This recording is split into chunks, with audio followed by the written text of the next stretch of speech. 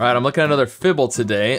Fibble is like Wordle, but on each row, one of the clues is a lie. So we're starting with the limit here, and what would be good to do? I usually like to, you know, kind of repeat letters. I think timid could be good. Let's go with that. Okay, well, interesting. So, okay, one of these two I's is a lie, clearly, the gray or the green.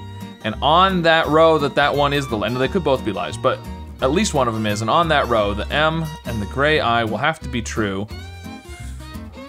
So they are true on both. Now, okay, so the T's, now this could work out that they're both true. Yeah, we really don't know. They can't both be lies, obviously. So they can't both be lies because we know one of these I's is a lie. So there is a T in the word. Let's see, let's do digit. That seems decent. Okay, so we know this one's true. Interesting, so,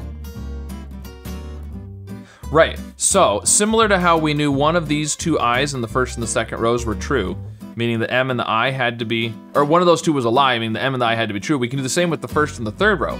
One of these two I's has to be a lie, at least, which means the green T is true. Which makes me think the yellow T is probably true, but we don't know that for sure though. Now, if the D's were lies, they would have to both be lies. If one of the D's is a lie, they're both lies. But that's possible. That's certainly possible. So,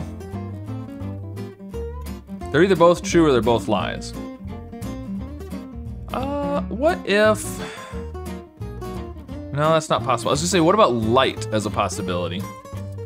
But if it was light, that would mean the L and the I up here were both lies. But it could be something like fight, or, ooh, let's do sight. Let's try that.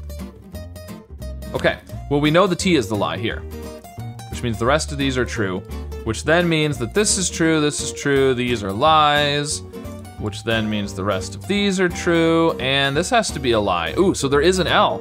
Okay, so there's no I, there's just the one T, I think. I mean, I guess we don't know that for sure because this T could be pointing, I mean, there could be more than one T and that would still be yellow and green, yeah. But there is an L. So all we have is the L and T right now.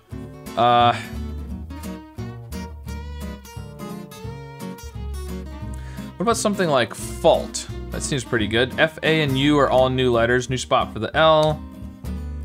Okay, that was really good. So, we know there is an L in the word, right? Because the gray L is the lie. So either this is true, or it's supposed to be an L, and that's the lie. Which could be vault then? That would be possible, let's go with that. It was vault, all right, there we go.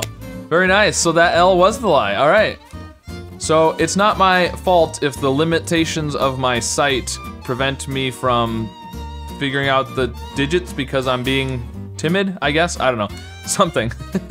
Anyways, let me know how you did with today's Fibble, and be sure to like and subscribe, and I'll see you again soon with some more puzzles. But that got me thinking, what does you're welcome mean? And why do we say it?